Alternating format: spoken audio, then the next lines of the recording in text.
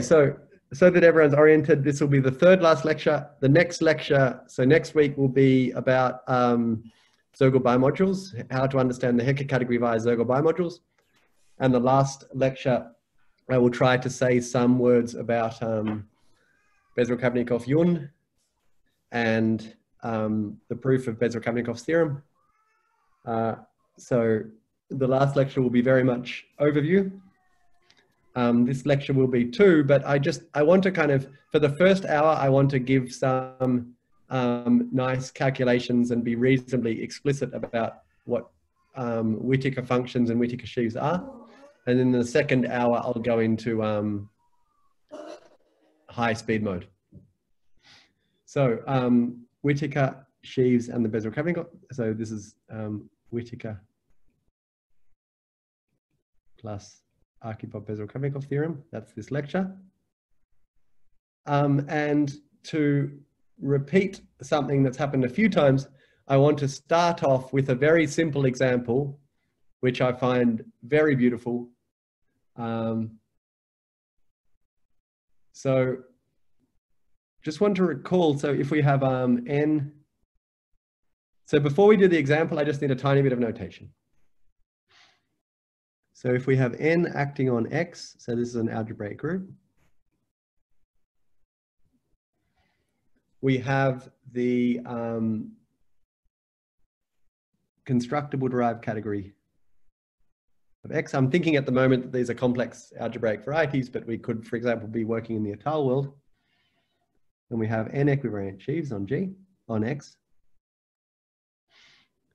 And we have 2 functors of averaging. So we have averaging n star and averaging n shriek. And these are defined by basically smearing out your sheaf. So average n star is defined to be, if we have the following diagram,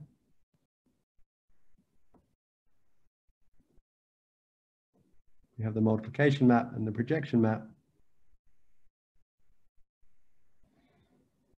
We take our sheaf and we form the box product with the constant sheaf on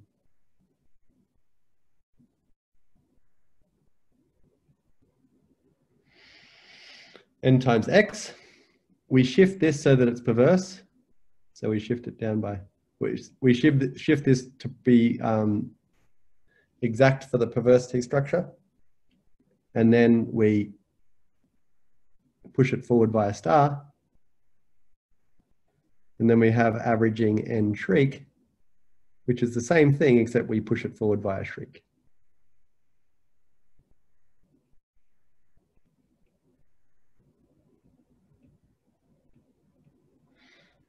And this is the same thing as saying we do m lower star of p upper star shifted by dim n. And it's also the same thing as saying that we do m lower star of p upper shriek shifted by dim n. So roughly what we're thinking is we're just kind of integrating along the group to make our sheaf equivariant, or averaging along the group. Just some quick remarks about properties. So the dual of the star averaging is the shriek averaging. We have adjunctions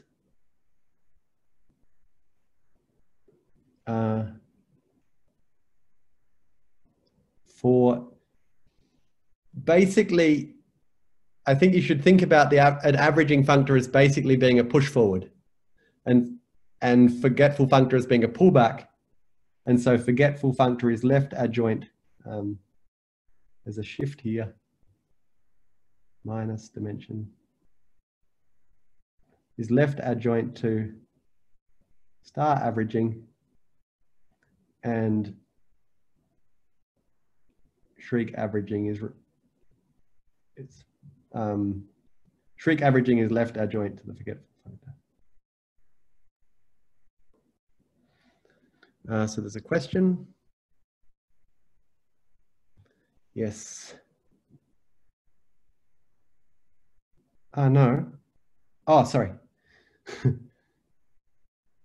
Thank you, Anthony. So here we need a minus.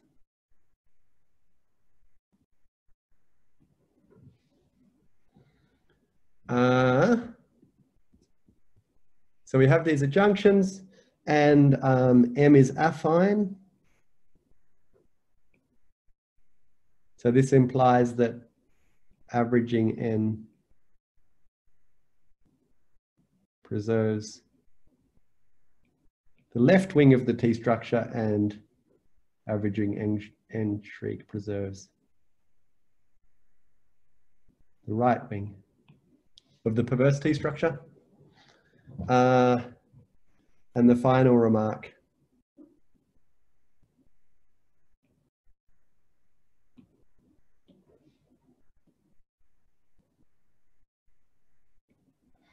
is that this is a special case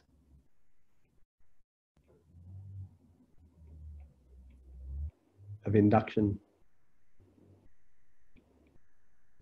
restriction functors. So generally, this is the case of induction restriction for the trivial group, but if I have a pair of subgroups, I can do induction restriction, CF Bernstein ones. Okay. So this is all just formal. Now I can give the fun calculation.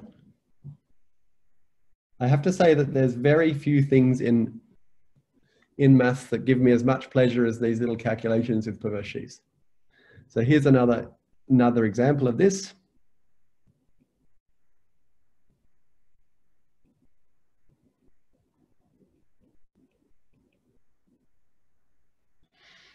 So I want to take N to be the strictly upper triangular matrices, acting on X, which is P1 of C. So this is the setting, and remember that Pn, so perverse sheaves that are N equivariant, essentially because N is a unipotent group, is the same thing as Pb, so B constructible.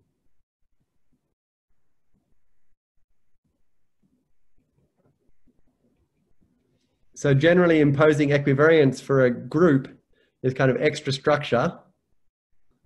And this is always the case unless your group is unipotent. And then being equivariant is just a property. And we'll see many instances of this in this lecture. So now we know that there's 5. So we've discussed this by now about 3 or 4 times. There's 5 indecomposable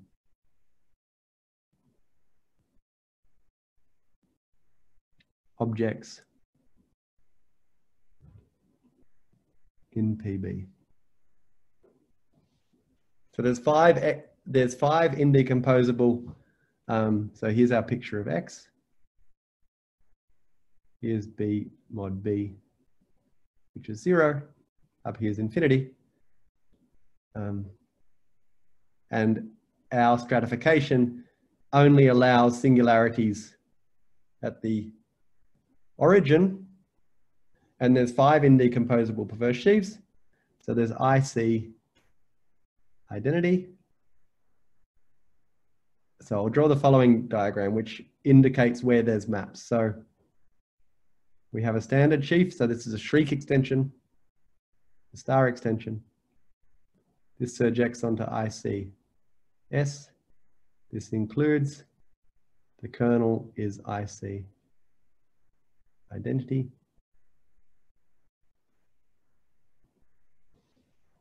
And then, so these 4 are kind of the easy ones, and then you have the tricky one, which is the big projective, aka the tilting module, the big tilting module. And we have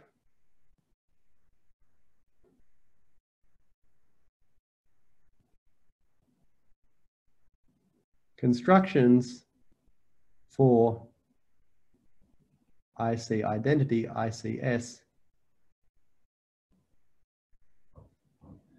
So there's functorial constructions of these sheaves.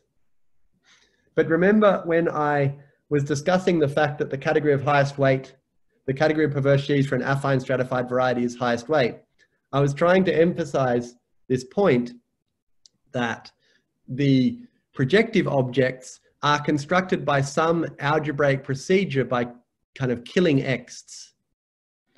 And it's very desirable to have some kind of geometric construction of the projective. So what about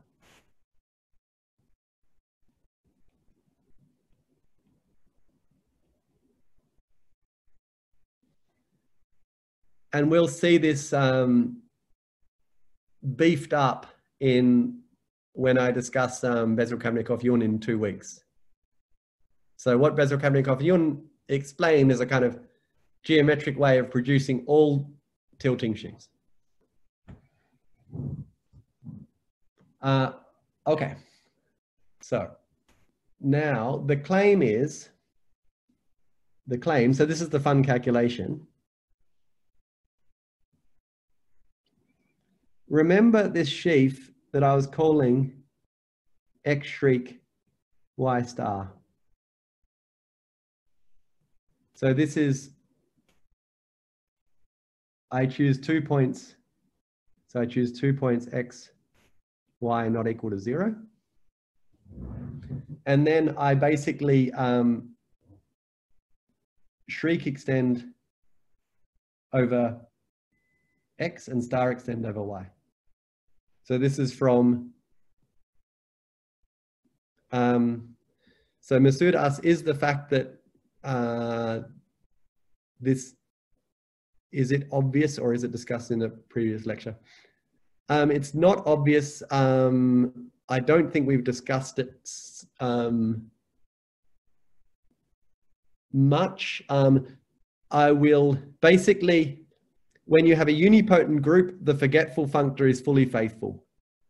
And I think at some point today, I'll explain a little bit more why that's the case. And once you know that fact, that is not difficult. So for a unipotent group, the forgetful functor is fully faithful.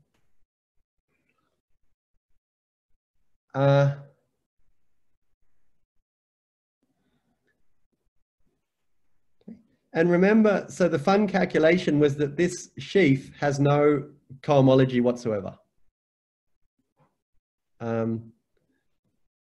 If somebody wants me to, so I hope you have reasonably fresh in your mind what this sheaf is. If not, complain and I'll go over it in a little bit more detail.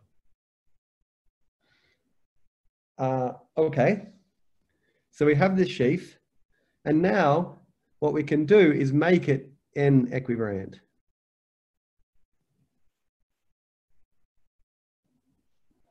And the claim is that this is the same thing as what happens when we make it N equivariant in the other way, using the other averaging functor.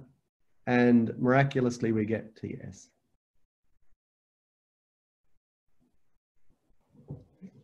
So this is a beautiful geometric construction of this missing perverse sheaf, but note that it's rather more complicated than the other constructions we need. For example, it depends on these the choice of these 2 other points, okay? And potentially we can imagine moving these points around and things like that. And that is in fact very useful thing to do. So why is this true? So proof of claim, I'll outline the proof.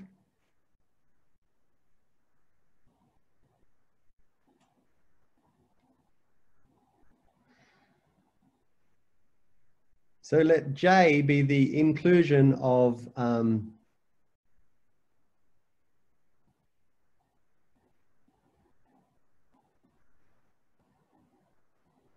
this is the N orbit.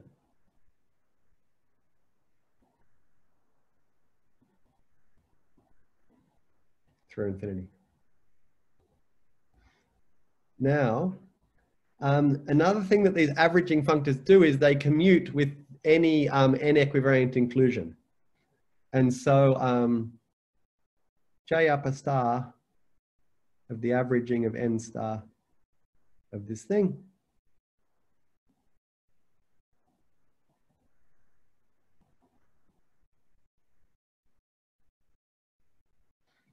is isomorphic to the averaging over n star of J upper star of Q x shriek y star. So the picture here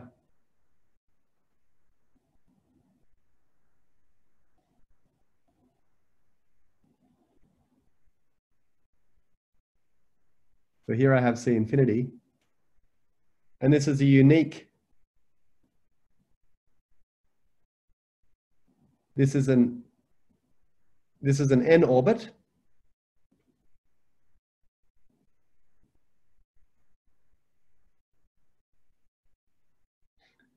And so this will end up being, so this is an n equivariant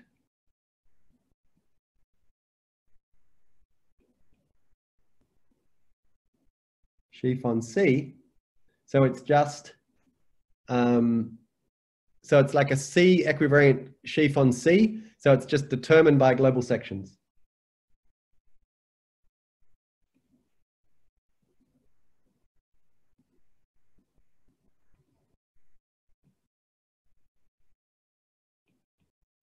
So it's an n equivariant sheaf on n. So it's the equivalent to just a vector space on a point.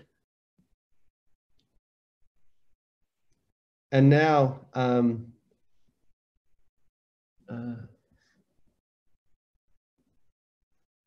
so we have exercise,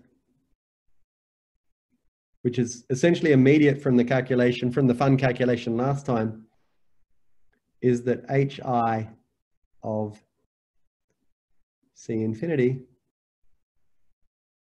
with coefficients in this sheaf is C if I equals 0, is if I equals -1 and 0 otherwise. And so we deduce that this is in fact Q on this open cell. So what I'm saying is that whatever this induction is, its restriction to the open cell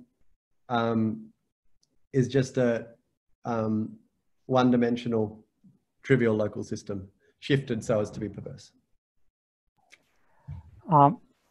Geordie, yes? I have a question about how we should think about this isomorphism.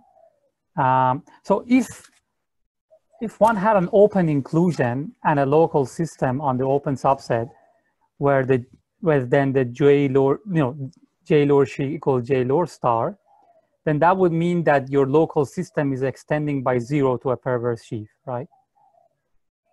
So that's sort of a clean extension. So that's how one can think of it if it was an open inclusion from a local system. But I'm wondering if there's a sort of intuitive way of thinking about a sheaf satisfying this kind of property when the map is not inclusion, but more complicated, like averaging.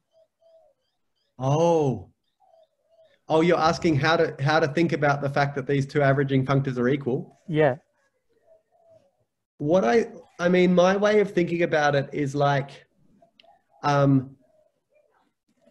one like it's a little bit like a sheaf a perverse sheaf that only has middle cohomology.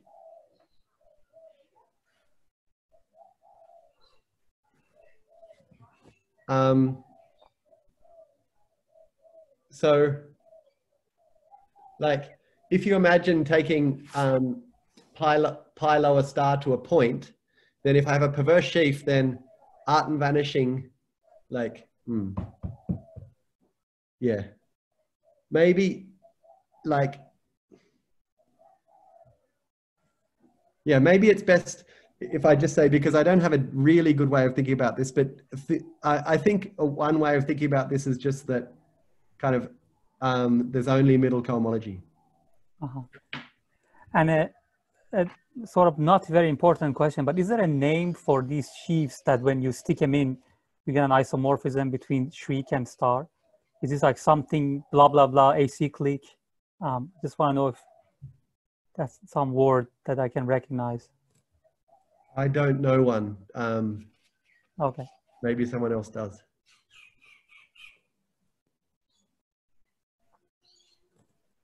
Yeah, and I mean, you definitely should think about this as being remarkable.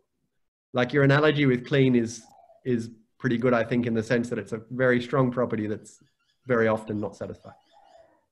And my vague memory is, and maybe you're going to say this later, my vague memory is that if you take this averaging, but instead of putting the trivial sheaf on n, you put the non-trivial sheaf, then it's actually always an isomorphism. So instead of putting the trivial sheaf, put the whatever non-degenerate character. Yes. Yeah, so I will maybe get to this if I remember to say it. Yeah, there's a lot to remember to say today, but yeah. And also, Masood reminded me, you should, like, in a little while, we'll see the art and trier sheaf. And somehow you can think about this sheaf as being some kind of variant of the art and trier sheaf. And so often, if you're trying to work out how to do something with an art and trier, you can do it with this sheaf first, use your intuition from the classical topology, and then go to the art and trier world.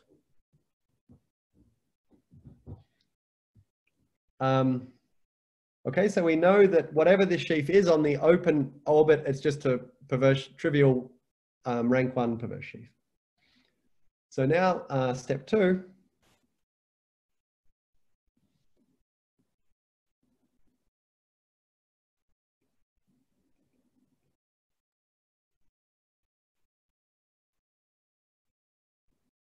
Codomain of,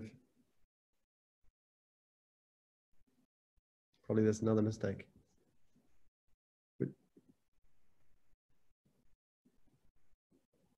Missing shift.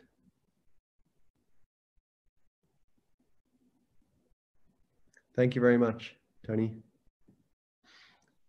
Step 2. So we use the adjunction. So we say hom from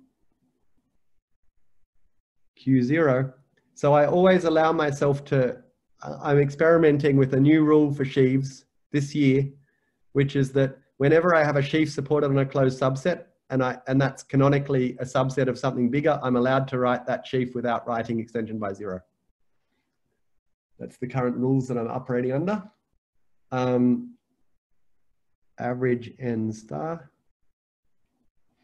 q x shriek y star. 1 is by the adjunction hom from Q0. Remember, there's this shift in the adjunction to Qx y star 1. And now we can shift by 2. And now, using the fact that x and y are non-zero, this is Q if I equals 0 and 0 otherwise. I'm using the fact that I upper shriek of a constant sheaf is a constant sheaf shifted up by 2.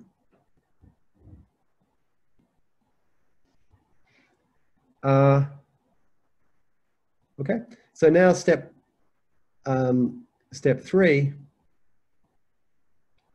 is that this averaging n star qx y star 1 is definitely in PD less than or equal to 0, but steps 1 and 2 show it's also in PD bigger than or equal to 0. So this implies that the averaging n star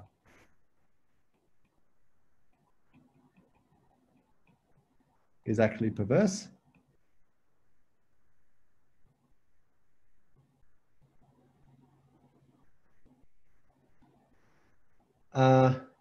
And now, step 4. So this is where, this is maybe not the best argument. We can write, so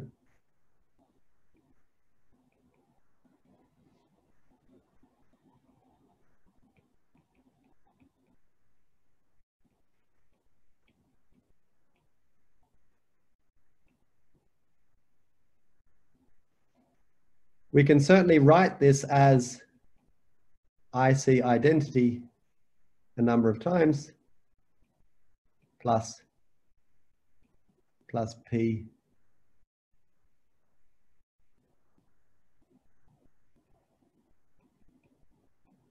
TS a number of times. Okay, so we already know how many indecomposable perverse sheaves there are.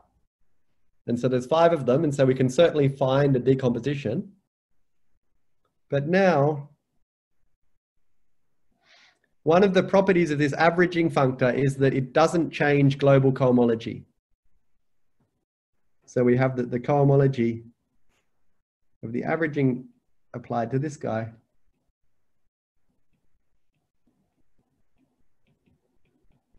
is up to a shift, just the same thing as the cohomology y star, and this is 0 by the fun calculation last time. Or maybe not last time.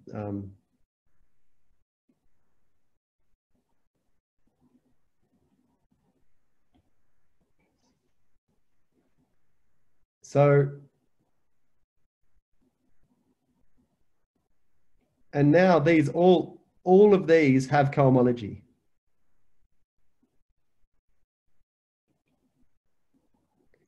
So none of them can occur.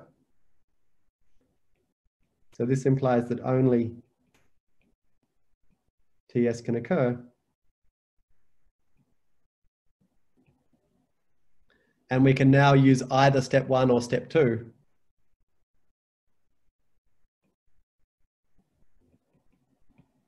Implies that we get one copy.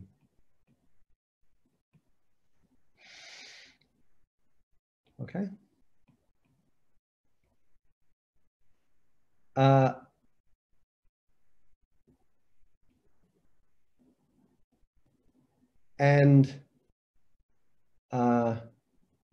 mean, one thing that's really beautiful in this example is that we see that the dual of the averaging n star of q x shriek y star is isomorphic to the dual, sorry, the shriek averaging of the dual of q x star y x shriek y star, which is the averaging n shriek of q x star y shriek. And now this is isomorphic to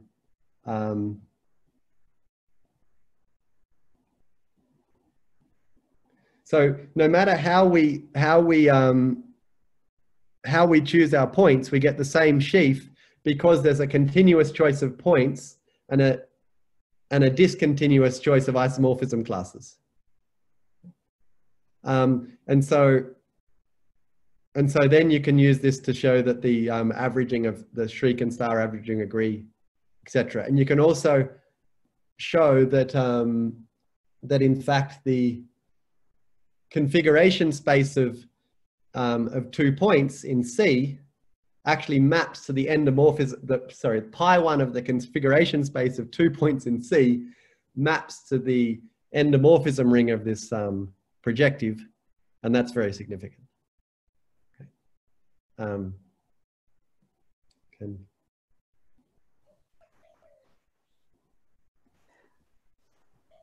So is this the action of the braid group that you were talking about before?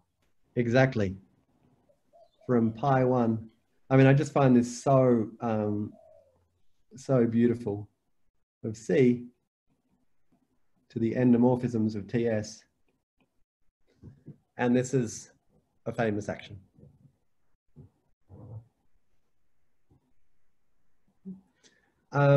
So sadly, Professor Vilonen is not here with us today, but I just want to give you another take on this. It's not really relevant, but I just like it so much. I feel like more people should know about it. So this is yet another construction.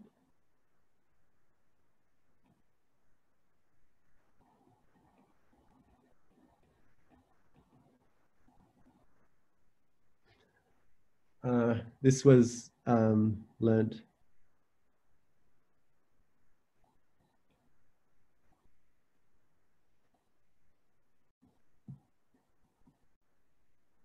So somehow when you first meet this big projective, it seems like it's just this kind of algebraic thing, but then you meet these very rich geometric constructions, and then you start thinking that it's actually more geometric than the original things in some sense. So if we look at the egg diagram, or the composition series of X shriek Y star, it looks like the following. So we have IC of P1 in the middle, and then we have a skyscraper at X at the bottom and a skyscraper at Y at the top. Now we might dream that we can let X and Y approach 0 and get IC0, ICP1, IC0, which is exactly the big projective, or the tilting sheaf. Okay, so this is the rough idea.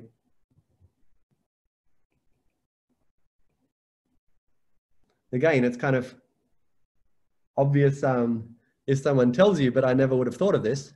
I think it's really nice. So how do we formalize taking a limit?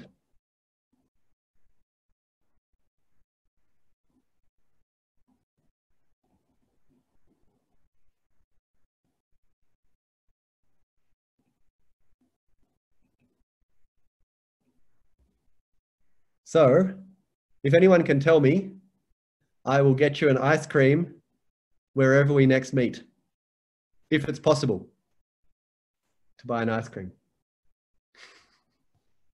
How do we make the answer is nearby cycles.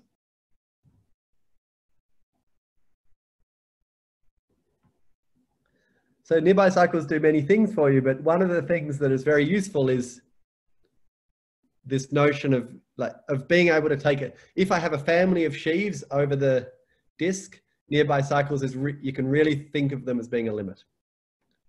And we see this very explicitly in this example. So I'll just go over this very quickly. So we take P1 times C, and this maps down to C. And now we have two loci inside here. We have a kind of, we have the diagonal, or the slightly truncated diagonal. And we have the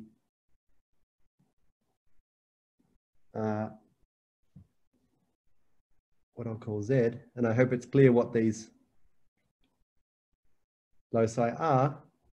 We define F to be J lower shriek of the constant sheaf on P1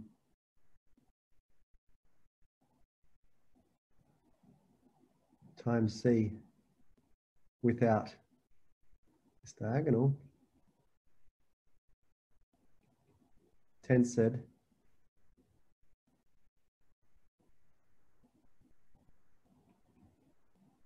with J star Z Q P1 times C without Z. And so note, if I take F and I restrict it to P1 times x, then this is exactly my x shriek 0 star sheaf, but shifted by 1. So it's like a kind of a family of Q x shriek 0 star for x varying. And then exercise is that the nearby cycles of F is exactly TS. Okay. This exercise is not difficult. For example, that always know that the nearby cycles has the same cohomology as a nearby fiber. And so this thing has 0 cohomology and it's perverse. So it has to be a number of copies of the tilting sheaf.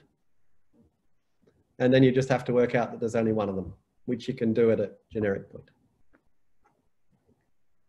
Oh, so in the notes I said beautiful exercise. And I do believe it's a beautiful exercise. So lightning intro to Whittaker world.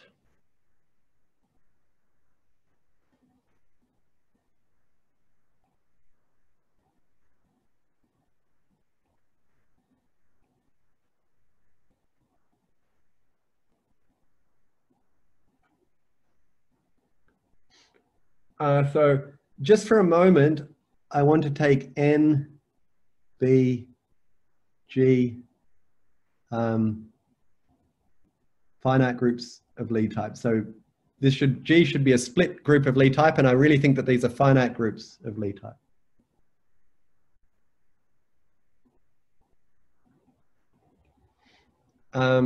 So we take a character.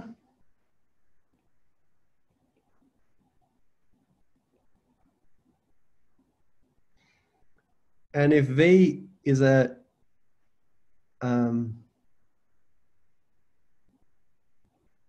representation of G, we can consider the space of Whittaker vectors. So these are those V such that n dot V is chi n dot V for all n in n.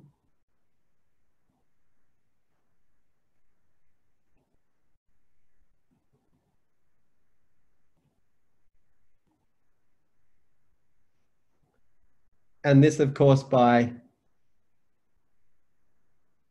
Frobenius reciprocity, this is telling us, is this representation, to what extent is this representation seen by an induction from n of a character?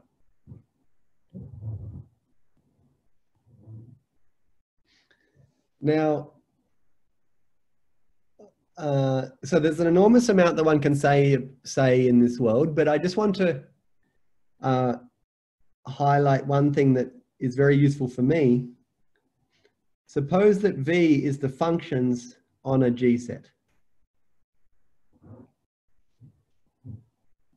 For X a G set.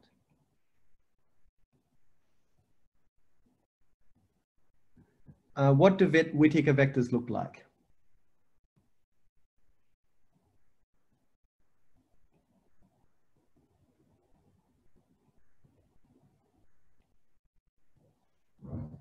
So in order to do this, I want to consider U in X an n orbit. So this is a fix, an n orbit. And so this will be isomorphic to n mod k for some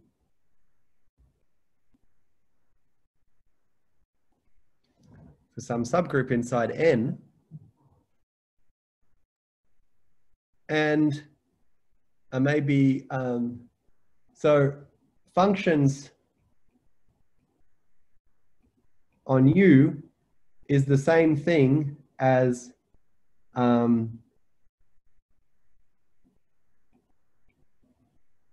it's the same thing as the induction from k to n of the trivial module. And it's the same thing as if we apply, so that it's the irreducible characters of n, so v lambda tensor v lambda dual, where we take k fixed points on the right-hand side. And so this implies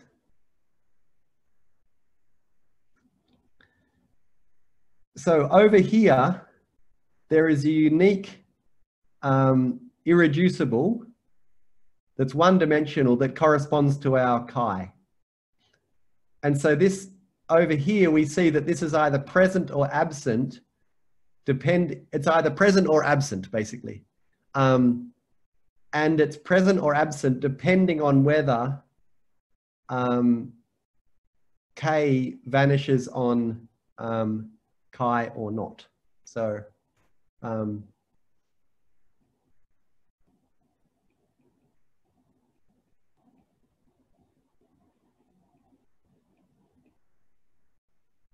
is C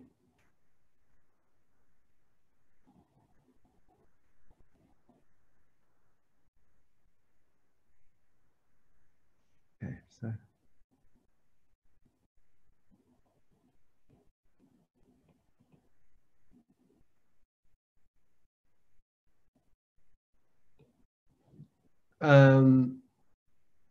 anyway, I'm sure the consequence is correct, either 0 or 1 Whittaker vector per orbit.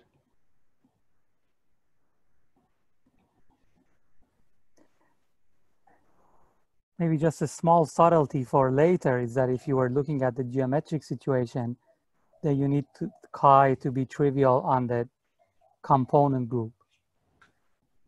Like there's some issue with component group in the geometric world, but for function world that you're looking at, I think this is correct. So roughly speaking, we want that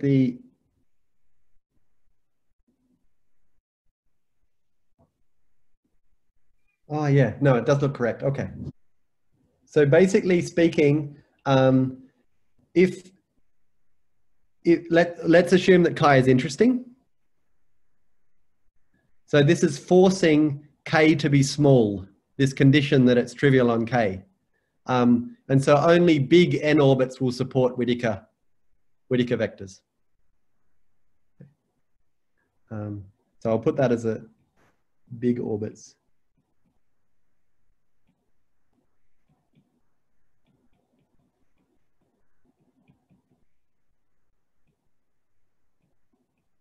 Okay.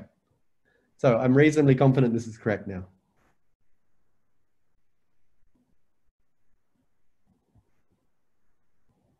Okay, so an important exercise, very important exercise.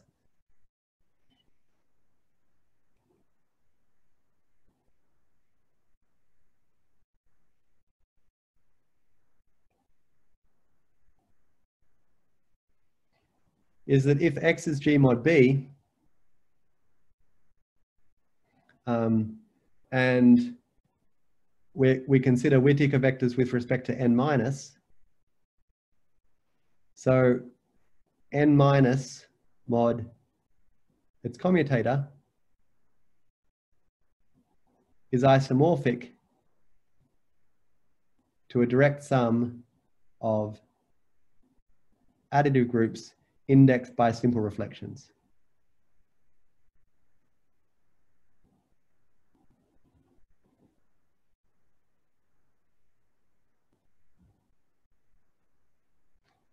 And now we have our character, and this determines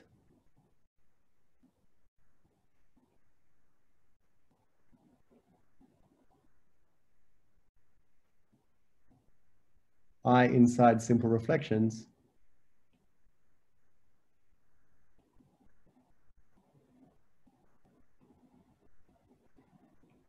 via I is those S alpha such that chi is non-trivial on FQ alpha. Okay, so we have our chi here to C star. And we can ask which of these simple root vectors is it non-trivial on? And now show, so this is the important exercise that I really recommend you do, is that n minus x b mod b supports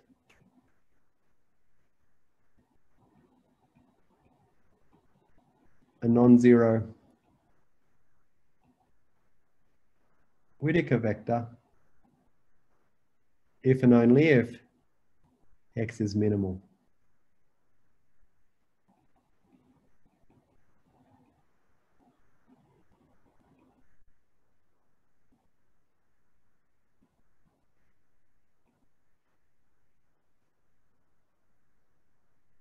So an example, if chi is non-degenerate,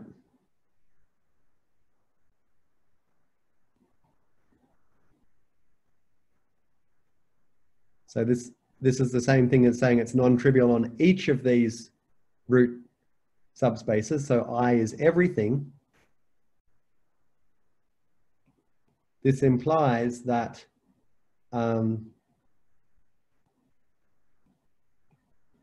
the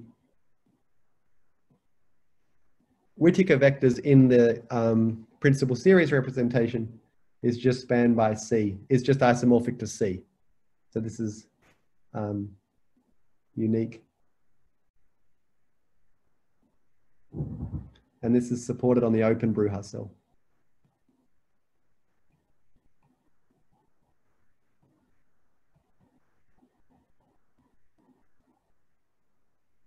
Okay.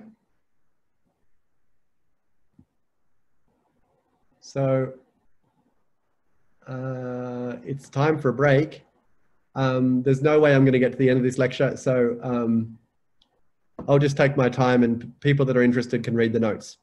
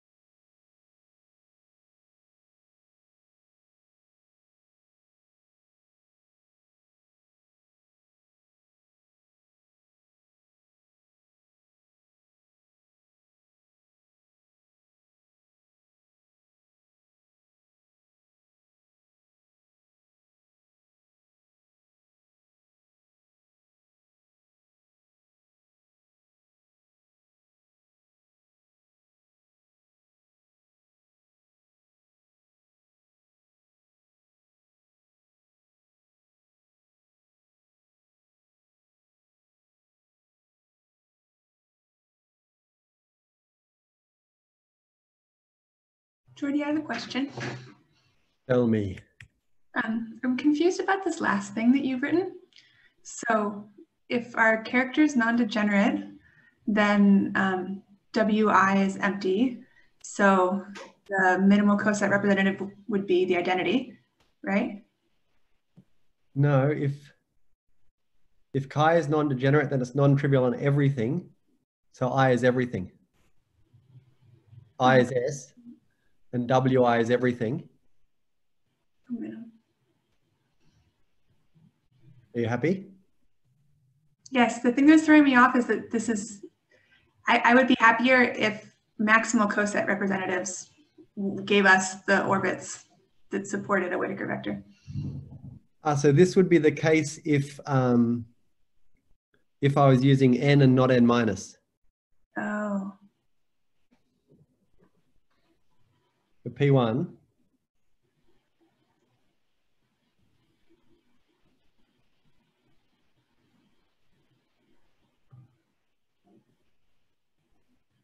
and now the n minus orbits look like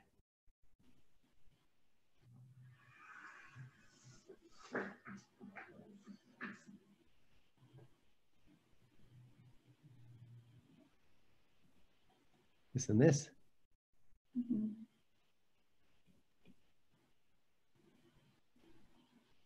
And you know, the only one that supports this one supports a Whittaker vector.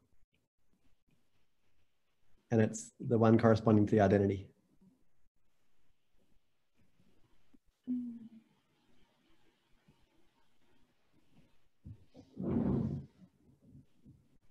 But if we're using n plus, then the orbits would be like down here and then this. And so it would be S that supports a Whittaker vector. You're still taking a character of n, not n minus?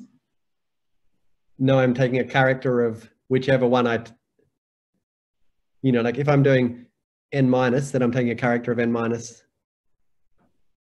Like the character needs to correspond to the subgroup that I'm taking.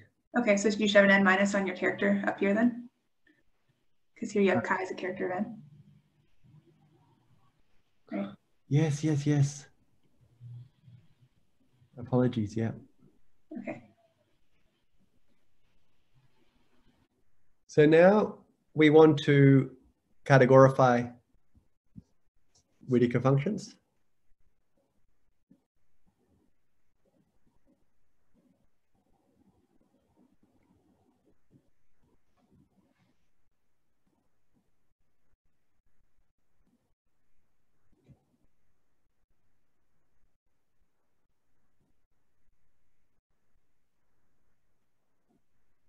And why exactly we want to do that, I hope to explain in a moment. But let's just assume for the moment that we do want to do this. So now I change settings and G, B, T, and minus, etc. are over FQ bar.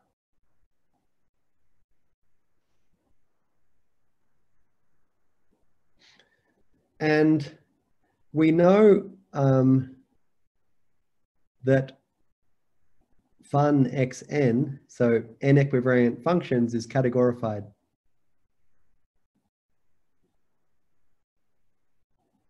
by n equivariant sheaves.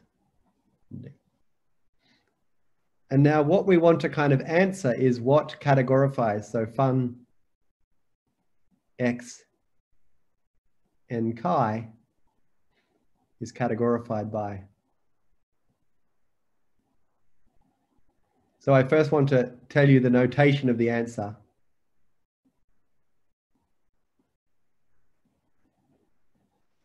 And then I want to explain what this answer actually is. So firstly,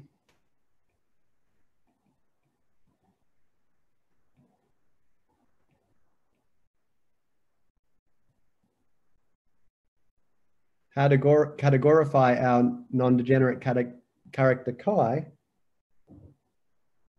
And here the answer is Artin Triasheaf.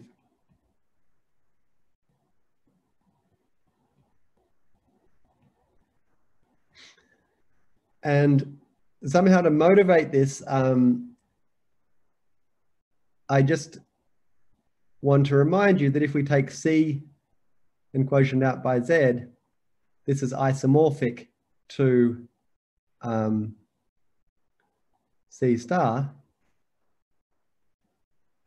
via Z goes to e to the x 2 pi I Z. And somehow the exponential function is the fundamental additive character.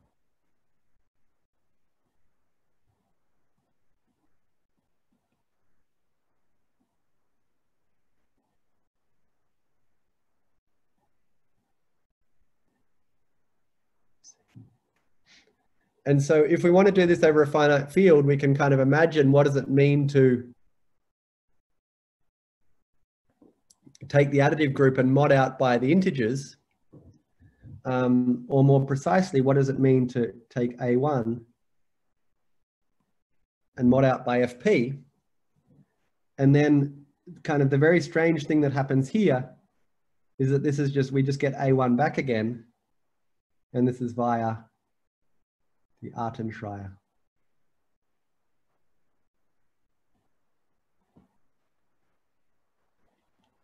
X goes to x to the p minus x. So in some sense, you can think that this is something that's really specific to characteristic P, or you can think that it has an analog in characteristic 0, but this analog, whereas this, so the Artin-Schreier map is this composition. So the Artin-Schreier map in characteristic P, just kind of realizing this non-trivial additive character, goes from a space to itself. So it's a non-trivial covering of A1. And I think, as we've discussed many times before, this has nothing to do with the fact that we're over a finite field. This is over the algebraic closure. So A1 is not simply connected in characteristic P. And if we denote this composition by AS, say AS lower star of QL A1 is isomorphic to a direct sum over the characters of the Galois group, which is in this case FP, chi from FP to QL bar star.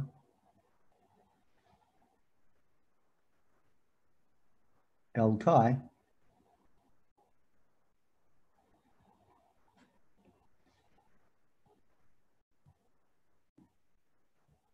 and generally we fix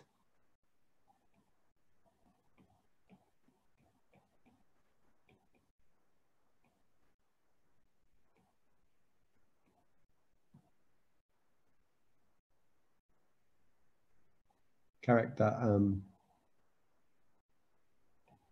chi, and we always deal with L chi. So I guess one way to think about these is these are character sheaves.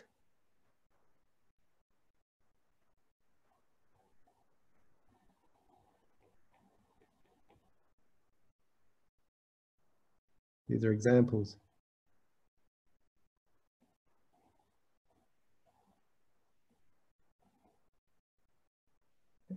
So these are sheaves on A1, which categorify the irreducible characters of the additive group. Okay. So now,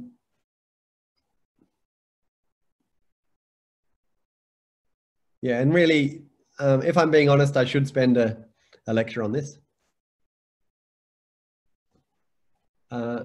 But I won't. So now we do the following. We take n minus, going to n minus mod. All right, Jody, can you show the bottom half of the top screen while you continue? Thank you. That's great.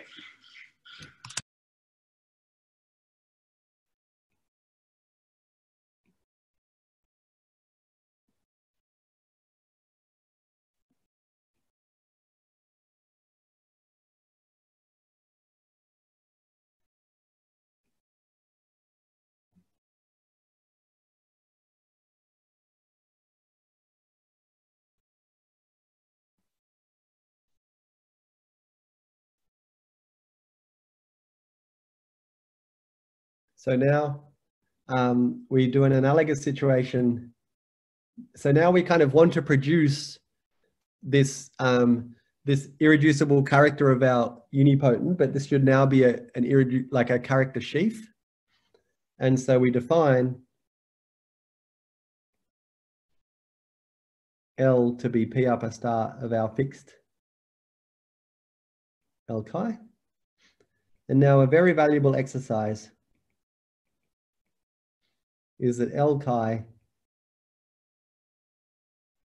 and L are multiplicative.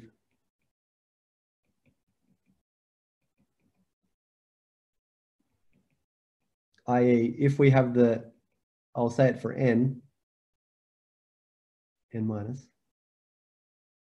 If we consider the multiplication and we pull back L, then this is canonically isomorphic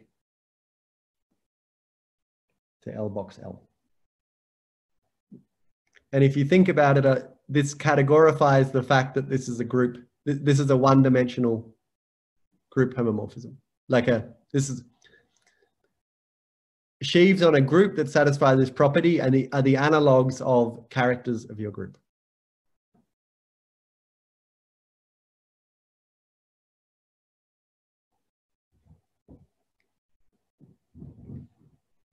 So now we can define what it means to be n minus L equivariant.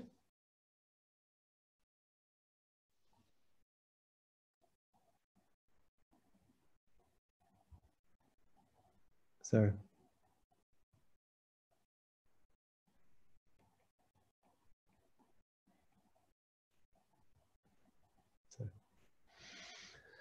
how did I write this?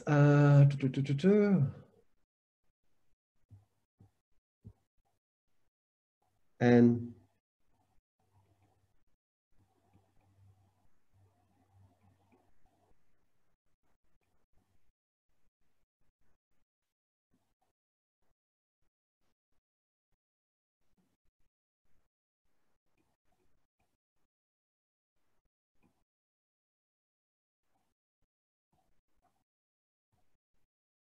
where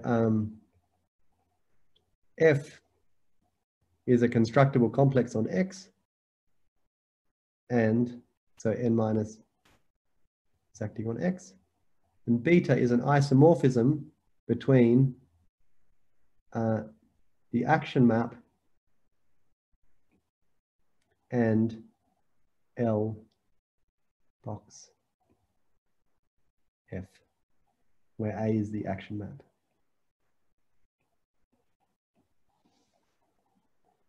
Satisfying co-cycle condition.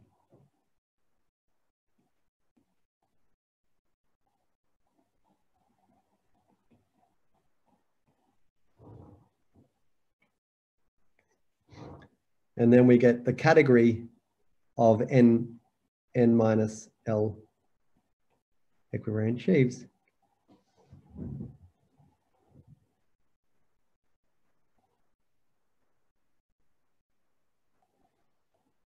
So as earlier, we have averaging L from dBc of X to dB n minus L of X, given by m lower star of question mark of L box shifted by dimension of n minus, etc. And we have the same adjunctions as earlier. And we have average.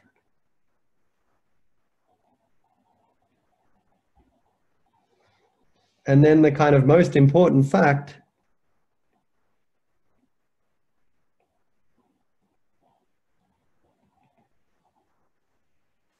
is that the forgetful functor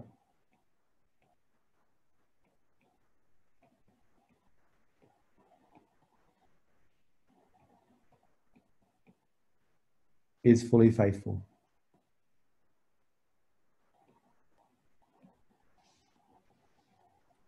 Okay, so being n minus L equivariant is a property. And moreover, you get a kind of decomposition of this category in terms of the images of these categories. So you get something akin to a block decomposition where n minus L and n minus L prime equivariant things cannot speak to each other whatsoever.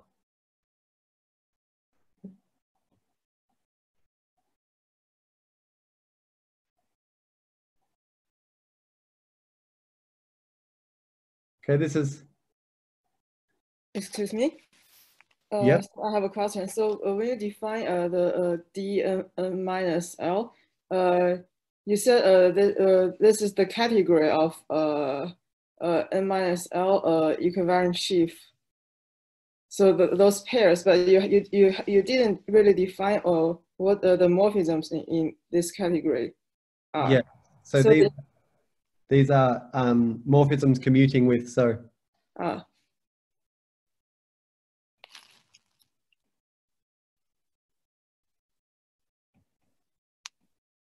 Yeah. But somehow we can prove that.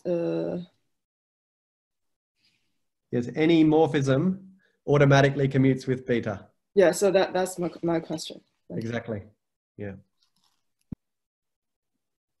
Which is, I don't know, I find it somewhat non-intuitive, but somehow once you get used to this fact, I'm running out of time massively anyway. So the following exercise, I said I probably won't give, but now because there's no way I'll get to the end, I'll give it anyway. I really like it, and I thought it was sad not to give it. So just as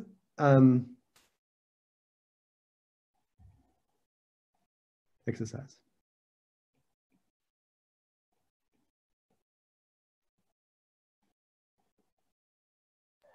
So Geordie, can we have a look at your previous page for a sec? Is the following way of thinking about the fact that things commute with beta correct? So in a sense, beta, because our group is connected, etc., and unipotent, beta is essentially unique once you fix maybe at E, like the identity element, what happens. And then if you try to commute past something with it, then you get a new isomorphism, which by uniqueness will have to be equal to this. Probably a decent way of thinking about it, yeah.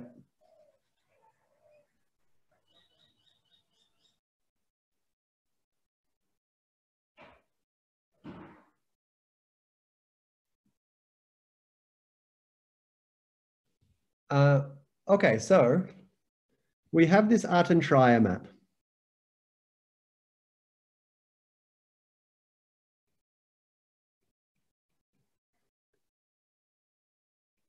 And for the younger members of the audience, please try to do this exercise at some point.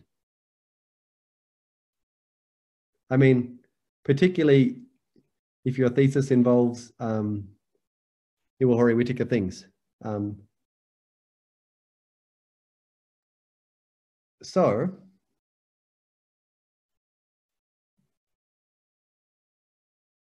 part A,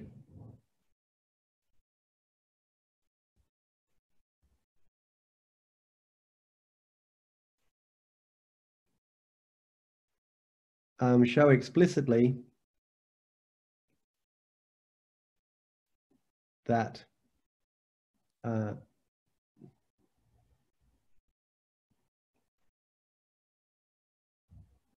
was calling it Artin-Schreier, I think, before, extends to P1. Okay, that means really find a formula for this extension. B, this is an informal exercise, so let's call it A prime. So let's call this map A prime. Show that A prime breaks all the rules you know,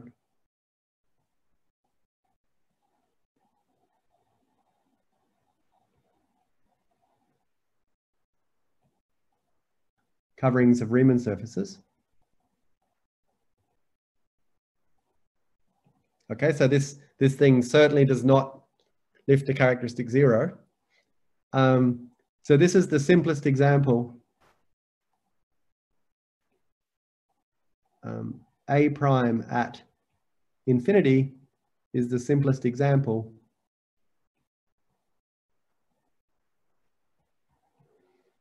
of so-called wild ramification.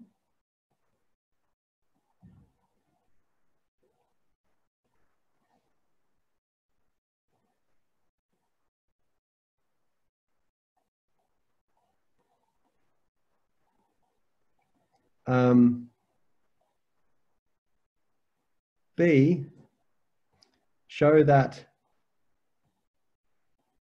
the canonical map from L, so we have this summand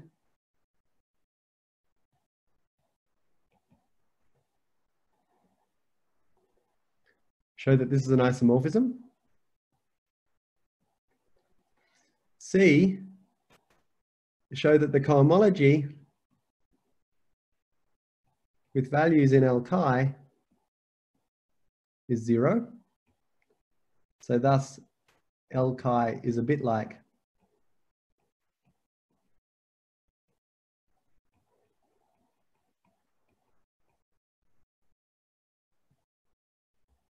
and D, show that J shriek L chi is n minus L chi equivariant.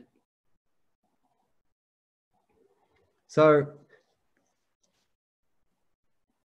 I'm not really a super expert on how to think about this this L chi, but roughly speaking, I think about it as a really beautiful local system everywhere here, and then some really wild stuff happens in infinity.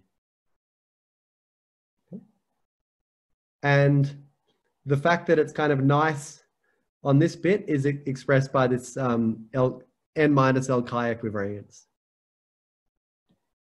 And then E is to connect with the fun exercise earlier, if we average this,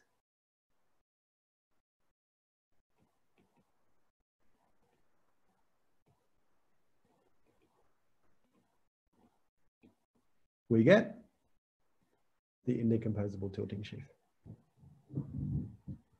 Okay.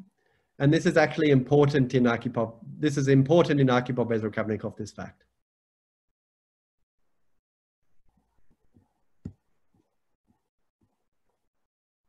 Okay, so now I'll start a bird's eye view of the rest of the proof. And we'll see how far I get. Are there any more questions based on this?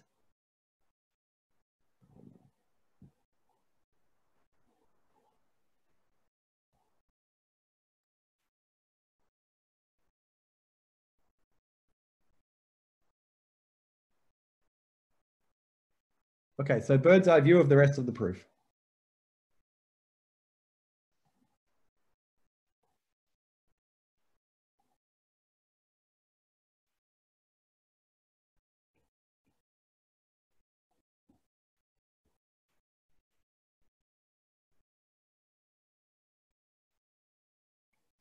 So we have G, and we have the affine flag variety.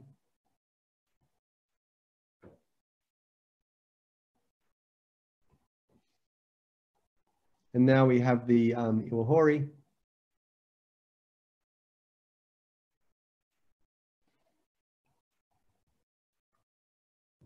And its opposite.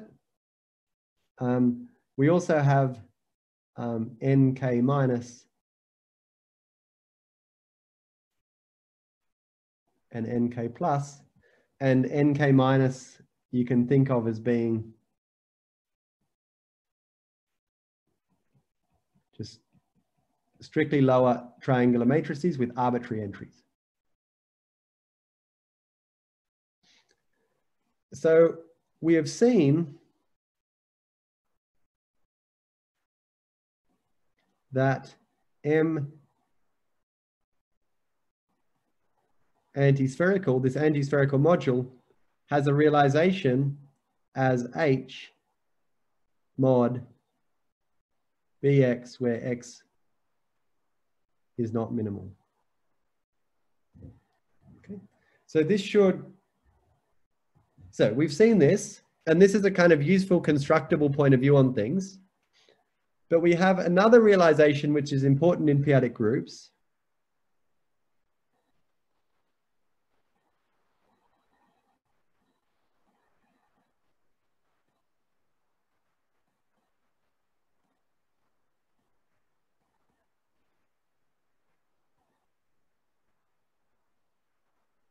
Which is that M antispherical can be realized as the Whittaker vectors in the principal series. So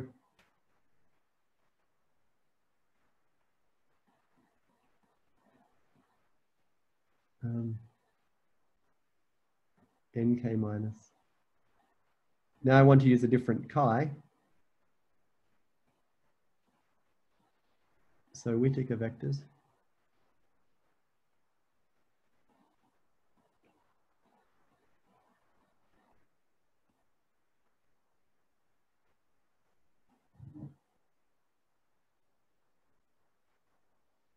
So we might hope,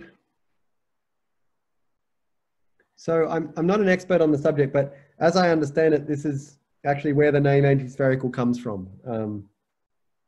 This, or maybe not, I'm not sure. Yeah, anyway, but this realization is very important.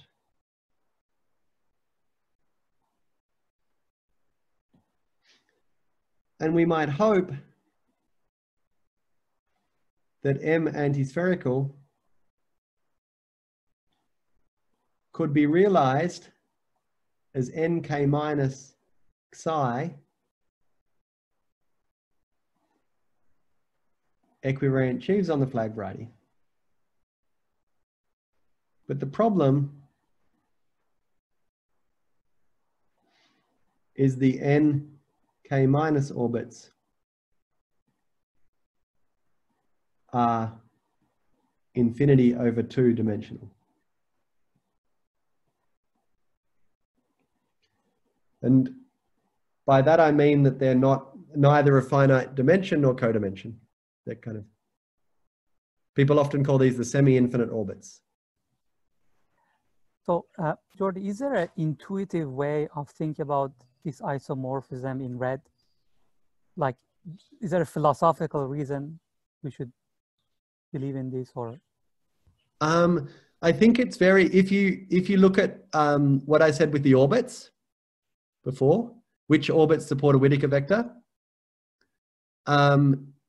it's easy to see that the orbits are precisely the orbits that support a weight lattice, a Whittaker vector, are precisely the orbits through co-weights, I think. So all I'm saying is it's pretty immediate that this thing has the right size. Mm-hmm. I don't know beyond that if there's an intuitive way of seeing this. Like, to see that the module structure is correct, I'm not sure. But I would love to know if someone else.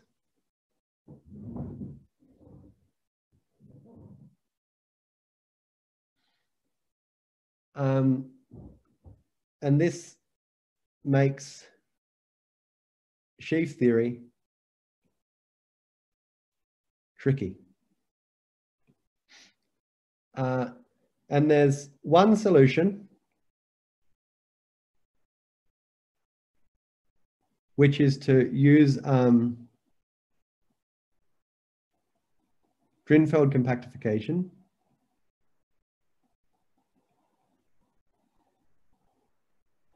And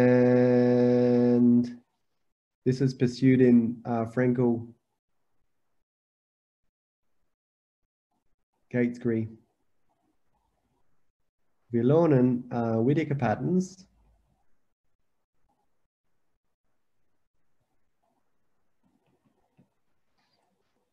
but this is not understood by me.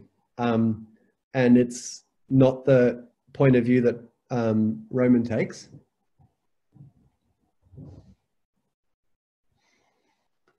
So another solution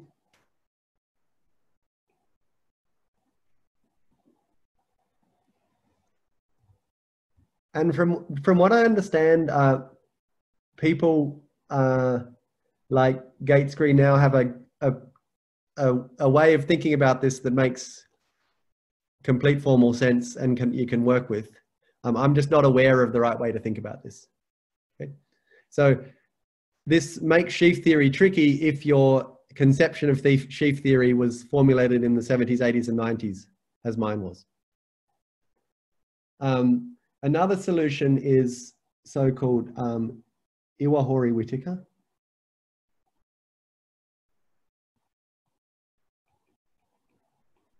So this is Roman's name for it, and Dennis calls this baby Whittaker.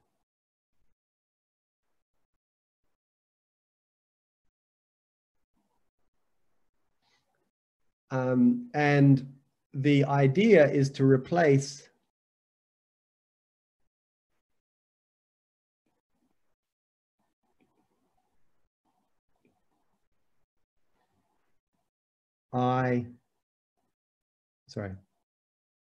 NK minus by IU minus.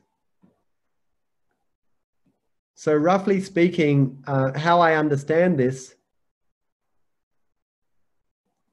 is that when we look at this function space, we're looking at a very big congruent subgroup to define it. And so even though if we were looking at general admissible representations, we would really need this kind of full Whittaker. But because we're looking at a very restricted class of admissible representations that admit a fixed vector under a very big open subgroup, we're allowed to mess with our Whittaker, with our group that we take Whittaker vectors under. And we're allowed to replace this complicated guy by this much easier guy. And the crucial lemma, which is, I'm not sure if it's due to Arkhipov-Bezrukavnikov, but if we take that these two function spaces are canonically the same.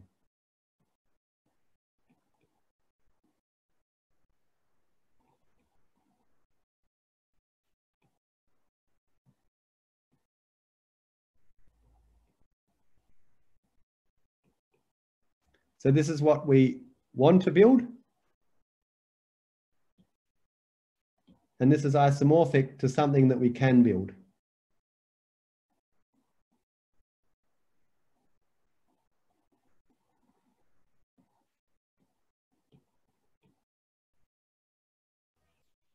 And the point is that the IU minus orbits on the flag variety are simply opposite Bruchar cells. Okay. Rudy, I have a question. Sure. I think I missed a definition. What is phi? Phi. Or psi? Your red box, the character. I'm just saying, like, basically, it is a non-degenerate character of this NK minus. Okay. Given by, yeah, I mean, it's given by a formula. I don't want to go into the formula of it. But it's some specific character. It's some specific character, yeah. Anna, non-degenerate characters are all conjugate, so take whichever one you want. In the affine case, is this still okay? I think so, because what we're saying here is that it's still, I mean, in this case, there's nothing affine about this psi. But in the Iwahori one, it is affine. So there's a funny difference between this psi and chi. And what is chi? Chi depends on psi somehow? Well, chi is just this is just non-degenerate, and what Masood, like, this is just non-degenerate, and there's no subtlety. I mean, I would agree that there's no, like, you're saying that there's nothing affine here? And I would agree. In the group, yes, but not in the character in some sense. Like, I mean, the group also is like k points of a finite algebraic group, right? This n is just the usual n, and we're just taking k points of it. Yes. So therefore, n divided by its, now think about n and divided by its commutator. I'm confused. The n is something infinite, right? Isn't the n really large? Well, nk is large, but n is not large. That's all I'm saying. Yeah, nk, but so this is now isomorphic to a product over CT. yes. Of additive groups. And the product is over finite simple roots. Over finite simple roots, yeah.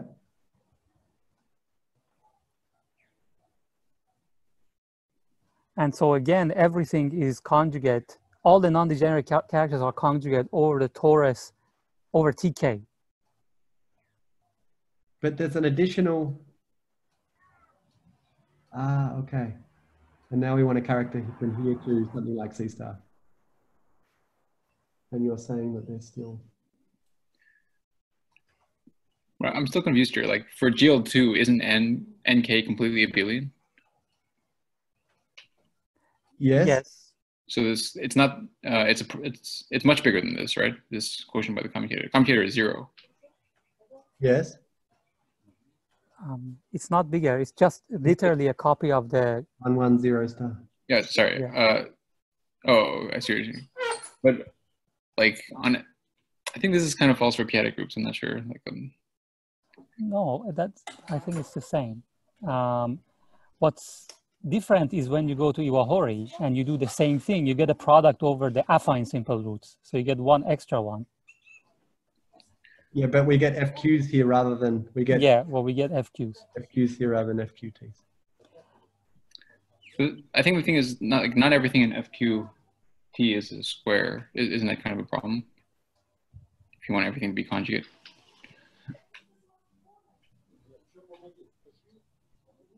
Yeah, I have to say I'm also a little suspicious that they're all conjugate, but. So Geordie, if you go back to previous slide, I just wanted to make a comment, just right here. I want to make a comment I learned from Pramod 2.5 years ago in Sydney. So if you look at NK, so, you know, these lower triangular things are all Laurent series, right? And if you think about the Laurent series has two parts, the positive part and the negative part. So it consists of two power series, okay? And the negative part is a finite power series, so it's a polynomial, but so it has these two parts. Now, if you think about separating the two parts and bring the positive part to the top right corner, which is right now 0, and keeping the negative parts in the bottom right corner, then you get I minus. So this going from nk minus to I minus is literally separating your your Laurent series into a power series and a polynomial and putting them on two different sides. And somehow miraculously this works in a sense that when you take averaging, there's averaging functor that gives you an isomorphism of function spaces. Did that make at all any sense?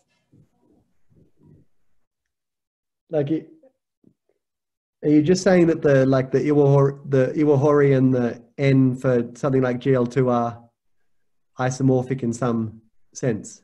Like in some weird sense, right? They're not isomorphic as a group, but they sort of have the same number of elements. You know, it's a. Let's ignore the torus maybe for a second. Because if you think about lower and upper triangular things in the I minus, and put them all together, it's like the same size as N minus. Okay, I have to think.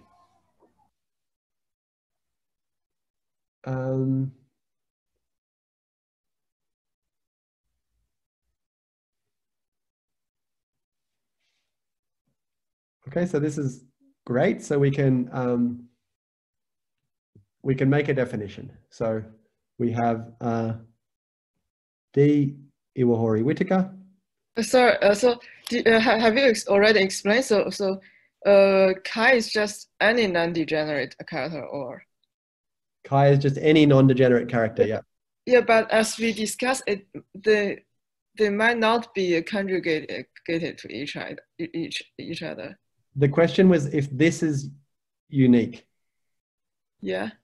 Up to conjugacy. This I claim is always unique up to conjugacy by the same argument as the finite case.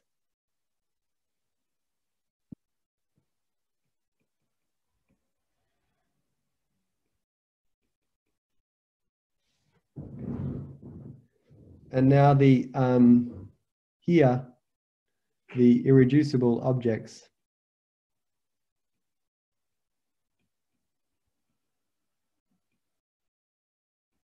are ICX L chi for X a minimal coset representative. Okay, this follows from the same, essentially the same exercise before about which Brouillard cells support a Whittaker function. The Brouillard cells that support an irreducible Whittaker object, Iwahori-Whittaker object, are those corresponding to minimal coset representatives. And this already looks rather promising from a combinatorial perspective, because we want to relate this to the antispherical module. So I'll just summarize with one more page.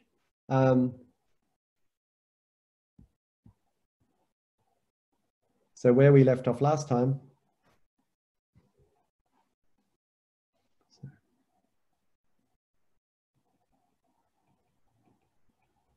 we had this functor. After an enormous amount of effort, we described this functor from Koji and tilde to di. So this is I equivariant sheaves on the flag variety. And this was induced by a functor co free G check and tilde to Pi that sends V tensor O to the central functor applied to the Satake of V and sends O lambda to J lambda. So this was a central sheaf. And this is a Wakimoto sheaf.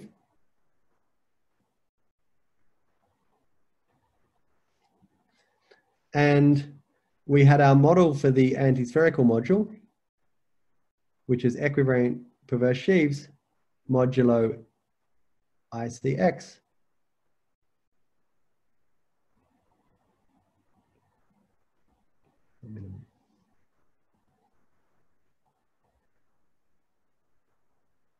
And the main theorem,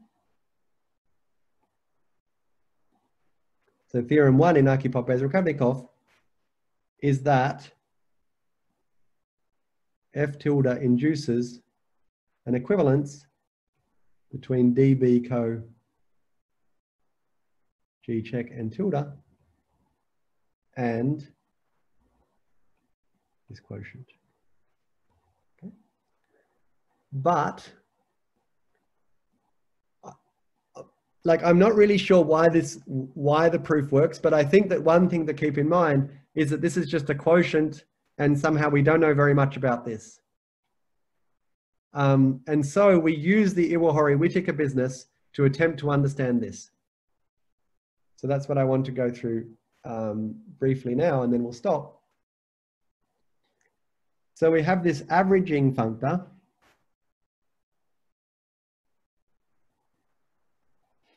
which goes from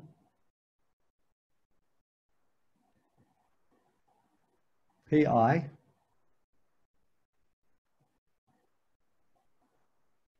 to P Iwahori-Whittaker. So it's not obvious that it's exact, but it is.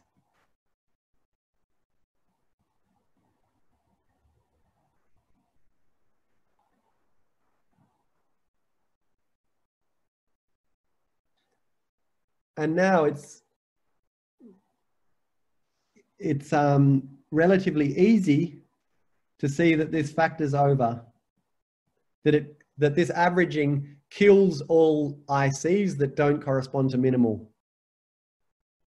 So this factors over. So I'll write it like this. This averaging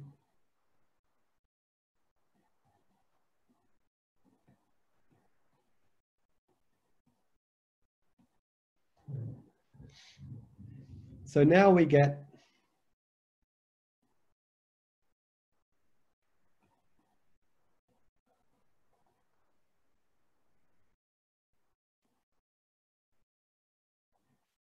this is what we want to show as an equivalence to FPI. And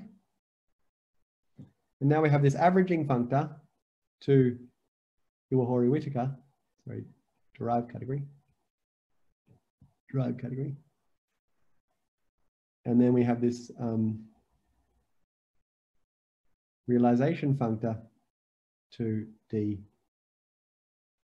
Iwahori-Whittaker. And then we denote the composition by F Iwahori-Whittaker. This is averaging. Now, the main theorems, so the kind of auxiliary theorems. So basically, all of these arrows will eventually be equivalences. So A is that FPI is equivalent by this averaging functor to Iwahori-Whittaker. B, so this tells us that A tells us that this is an equivalence. B is that dB of P Iwahori-Whittaker is equivalent by the realization functor to D Iwahori-Whittaker. And C is that F Iwahori-Whittaker is an equivalence.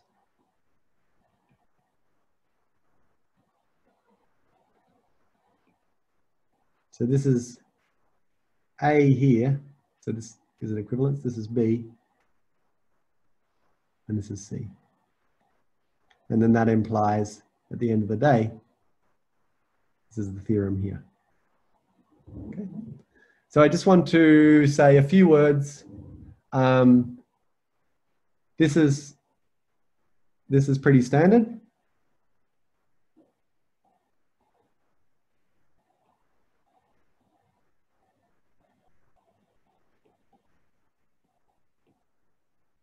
So in Anna's notes, this is corollary 20.12, or a very similar argument. This is the fact that we have an affine stratified variety, etc. A, this is a easy consequence of C.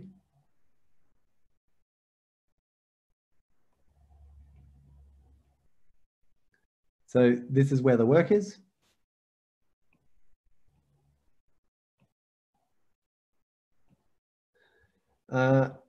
And yeah, maybe,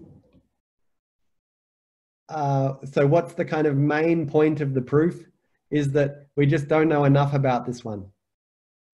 And somehow in this world, we have highest weight structures and things like that, and we can hope to compute HOMs.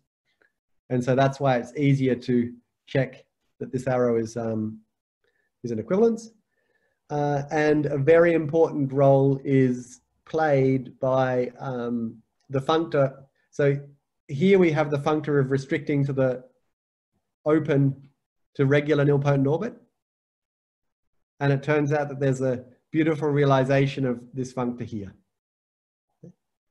So if you'd like to know a little bit more about this, see the notes. And if you'd like to know a lot more about this, see Arkhipov Bezrukavnikov. So in the next lectures, I'll now assume that this theorem is proved.